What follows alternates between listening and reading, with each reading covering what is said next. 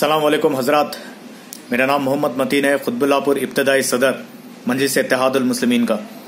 और मेरे भाई, आज मजलिस इत्तेहादुल मुस्लिमीन के सदर जनाब बैरिस्टर असदुद्दीन अवैसी साहब 44 सीट्स पर महाराष्ट्र में अपने उम्मीदवारों को खड़ा कर चुके हैं और अपने उम्मीदवार आप लोग से वोट मांगने आ रहे हैं। मेरे भाई, आप लोग से मेरी इल्तिजा है, मैं मजलिस इत्तेहादुल मुस्लिमीन का एक सिपाही, एक सैनिक आप लोगों से एक इल्तिजा कर रहा है कि मजलिस इत्तेहादुल मुस्लिमीन को अब के बार वोट दें ताकि हम खुद हमारी लड़ाई लड़ सकें। असेंबली में जाकर हमारे माशरे के चेंज करने के लिए हुकूमत से हम अपनी मांग कर सकें और अपने एरिया के डेवलपमेंट के लिए हम अपनी लड़ाई लड़ सकें। और मेरे भाइयों, महाराष्ट्र के मेरे माँ और बहनों, आप लोग आज देख चुके हैं आज हिंदुस्तान के मौजूदा हालात किस तरीके से चल रहे हैं। बदतरीन से बदतरीन होते जा रहे हैं हमारे हिंदुस्तान के हालात। और मेरे भाई, आप लोग देख चुके हैं ट्रिपल तलाक के मामले में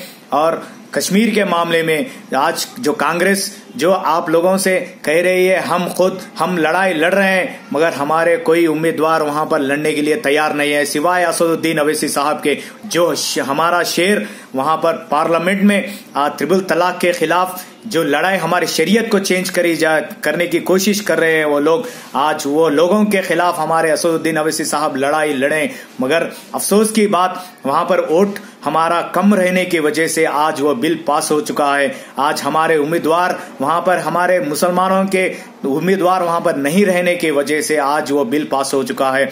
और कश्मीर का मामला आप देख चुके हैं, कश्मीर में किस तरीके से हालात चल रहे हैं। कश्मीर में कंटिन्यू कर्फ्यू चल रहा है। कश्मीर के माँ और बहनें अलग अलग इलाके में, अलग अलग नर्स ट्रेनिंग में, अलग अलग इलाकों में जाकर ट्रेनिंग के लिए जाकर वो लोग अलग अलग स्टेट्स में फंसे हुए हैं। वो लोगों को राब्ता नहीं हो रहा है अपने वालिदैन से बात करने के लिए।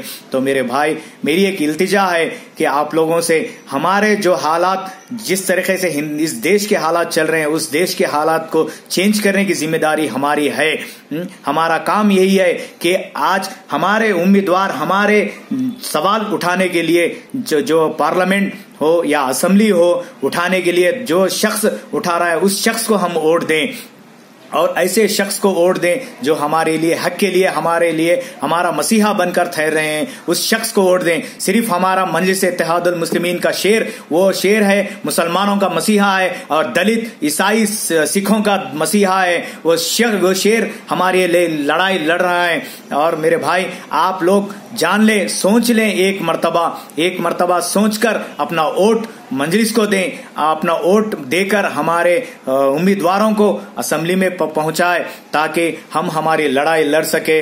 भाइयों, आप लोगों का मैं शुक्रगुजार रहूंगा और इस बात कहने के लिए कि आप लोग मजलिस को वोट दें ताकि मजलिस हमारे लिए काम करने वाली जमात है। सिर्फ एक जमात है जो सेकुलरिज्म पर चलने वाली जमात है। आज आप लोग देख रहे हैं सारा देश मजलिस की तरफ चलने के लिए खड़ा हो चुका है।